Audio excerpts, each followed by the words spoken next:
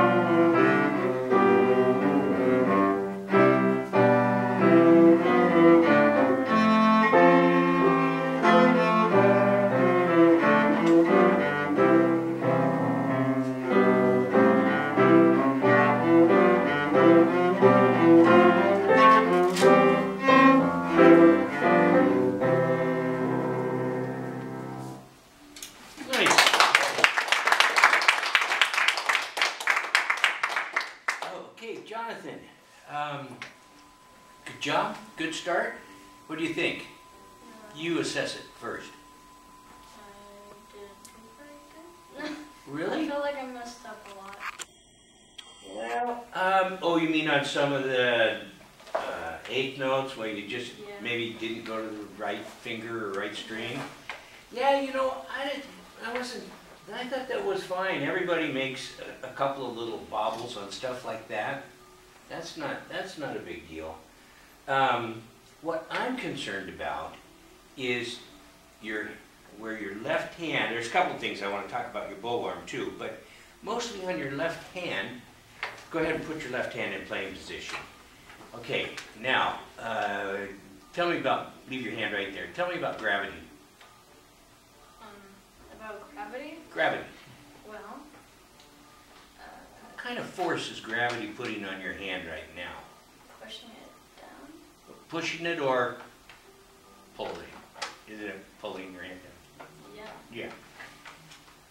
It wants to do this.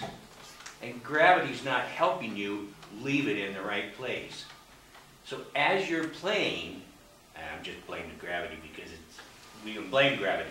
Maybe it's your fault too, but mostly I think gravity, it works against us. It works against us on the bow. Think about violin players. They have gravity pulling their bow right down into their instrument. It's a million times easier to use the bow on a violin or viola than it is the cello or bass. Because we always have gravity kind of pulling the bow off the strings. And what your hand does is the distance between the fingers is fine. Some kids have goofy distances. Your shape is good, but your hand slides forward. And maybe you were a little too nervous to notice, but it slid forward. Just, I can't even put my fingers small enough, just enough so that certain notes, they just were really out of tune. So let's find the notes. To play in tune, you gotta have your cello has to ring when you play, like, fourth finger on the D string. What's the name of that note? G. G. And you have an open G string, right? So you know that fourth finger is going to be in tune where you can hear your cello ring, and it'll make the G string actually start to vibrate if you're right in tune. So let's experiment with that a little bit, okay? Play fourth finger on the D. Is your G string vibrating? Pull your bow off the string. You hear it ringing? Did you hear the G ring afterwards? Do it again.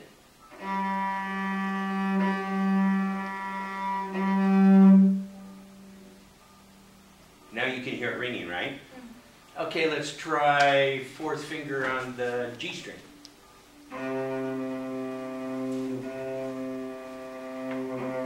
Well, you have to pull your bow off the string so we can hear the string ring. Dead. Did you touch it with your finger by accident? That means your fourth finger's not in the right place. Or your C string's out of tune. But play your open C. No, that's good. That should ring. Let's get our fourth finger and make that string ring. Lower. Lower.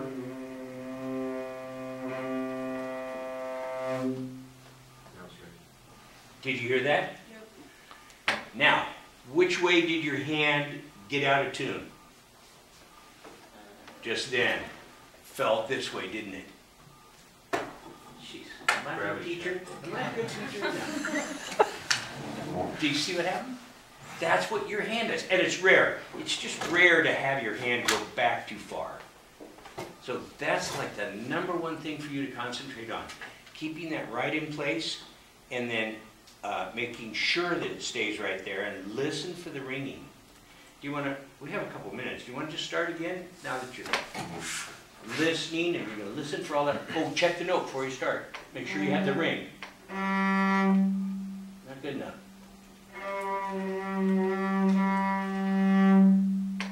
That was better, wasn't it? Okay.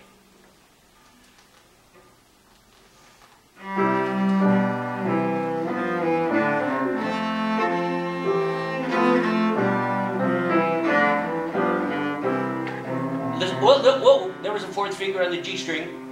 Were you listening for it? That was pretty good. When you reached over to the A string, your fingers fell forward.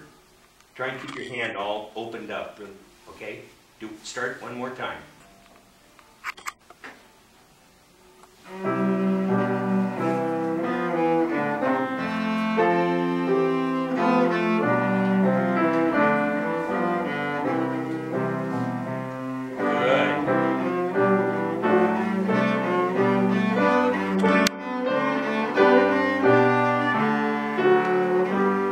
Listen, listen. Good, let's keep going.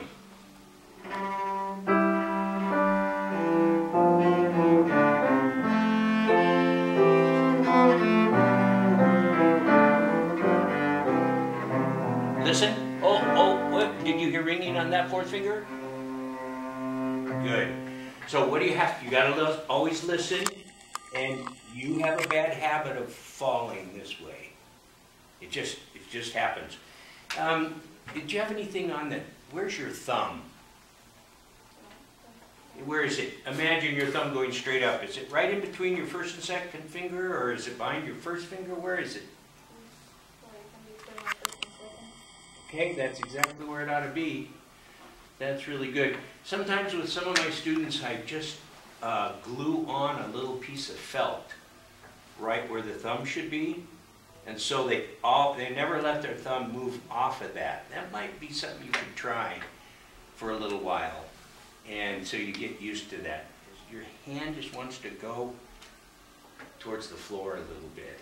And we need to fix that. I know you can. You got no problem fixing that. Okay, thank you very much. It's a very nice play.